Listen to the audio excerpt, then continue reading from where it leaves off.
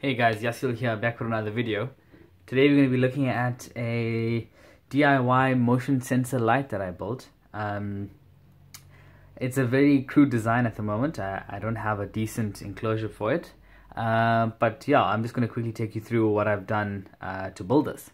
So the design is pretty simple. It's all based off a battery holder, which is my favorite 18650 battery holder. So this battery can actually come off just like this. So this is a normal 18650 lithium-ion battery cell that I salvaged from a laptop battery pack.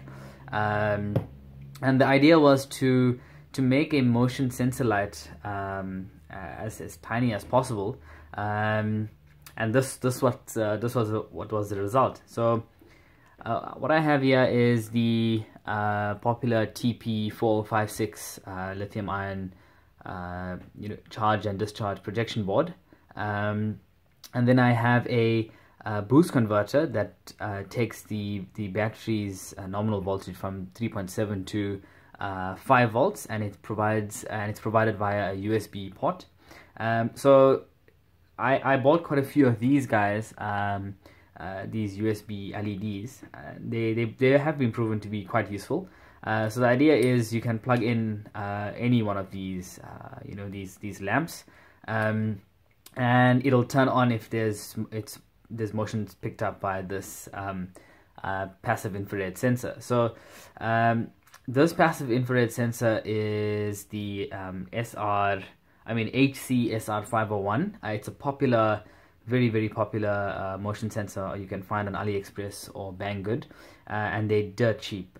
You can pick up quite a few of these for a few dollars. So yeah, so what's happening here is I've got the output of the passive infrared module going into a I think this is a 100 ohm resistor. I'm not sure, I need to double check, but the output is connected via resistor to the base of a NPN transistor.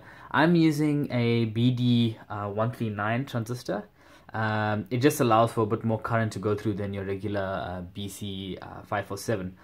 So that's going to go to the base, and then it's going to allow for current to flow from between the collector and the emitter. And that's connected to the boost converter that's going to provide current to whatever's connected here. Okay, cool. So now I have it connected. And this motion sensor isn't the most accurate at sensing motion sometimes. I have had trouble with it in the past, where it would take a while before it'll actually switch on. So let's see. I've set the timing on this infrared module to reset after a few seconds. And if it continuously senses motion, it'll stay on. The LED will stay on.